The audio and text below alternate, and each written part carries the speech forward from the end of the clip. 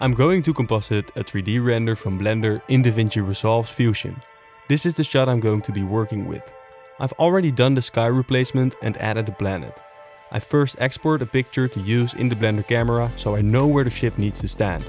I parent the ship to an empty and rotate it so that it's laying down.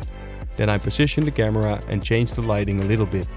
When that's all done, I simply render an image on a transparent background.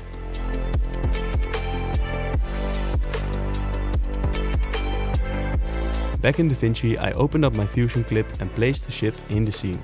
As you can see, the ship sits on the grass, but it needs to be in the grass. So I grab my original footage and place it over the ship. I then start drawing the grass back in, so that the ship is comfortably placed within the grass. I make sure to spend some extra time drawing some flowers back in as well, which makes the ship really sit well in the scene. Of course, I didn't want to draw all the flowers, so I erased some of them. Now is the time to color grade the ship a bit. Objects in the background have less contrast, and we already have reference of this in the footage. The trees will serve as a visual guide for how much contrast we should remove from the ship. I then added another color grade node to make the ship a little bit more greenish, because it's located near the grass. Now it's time to draw the highlights. This really helps with fitting the object in the scene. I'll explain how to do this in an upcoming video. Now I also need to draw some shadows, as the light direction comes from behind the Slave 1 ship. We need to add some shadows on the front.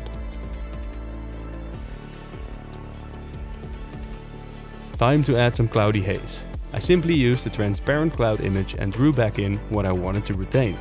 This kind of acts like a volumetric. I drew some in the front and in the back.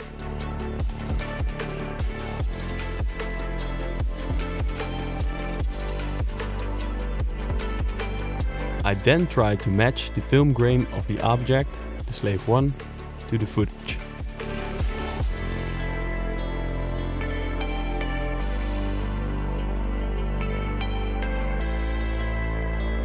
Next I drew some glow on the ship to once again fit it into the scene some more.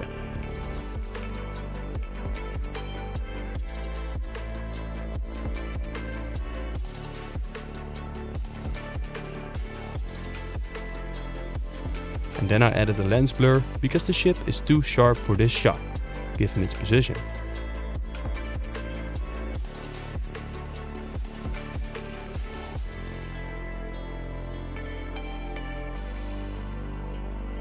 I then made some final adjustments and called it a day.